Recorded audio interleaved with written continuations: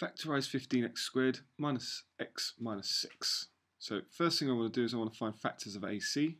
So AC here, 15 times minus 6 gives us minus 90.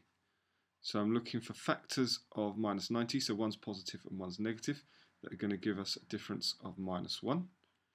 So in this situation, minus 10 and plus 9 will multiply to give us minus 90 and give us a difference of minus 1.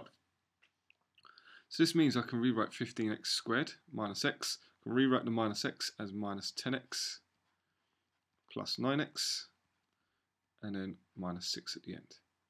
Next, I'm going to factorise pairs of terms. So I'm going to factorise this first pair.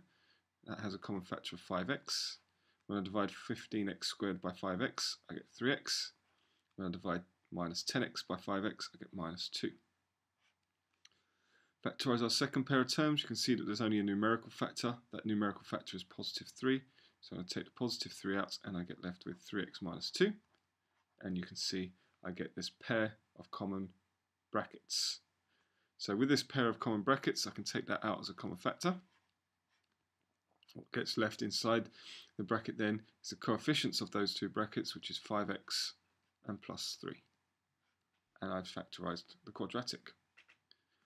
Now I want to solve this quadratic. So if it's equal to 0, that tells me that 3x minus 2 must be equal to 0. So to solve this, just going to add 2. So I get 3x equals 2. And I'm going to divide by 3.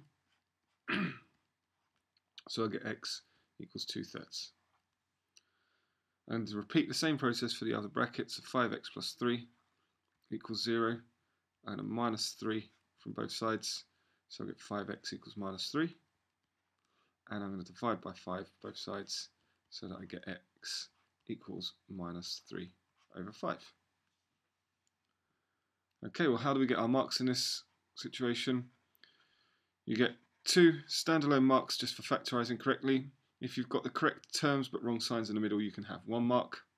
Next, we get 1 standalone mark for each of the answers to the solution. And these follow through. If you've got the signs around the wrong way, you can get these as long as the signs are around the wrong way, and here as well. And it all makes logical sense. You can get those follow through marks. Okay, I hope that made sense and that you understood the question.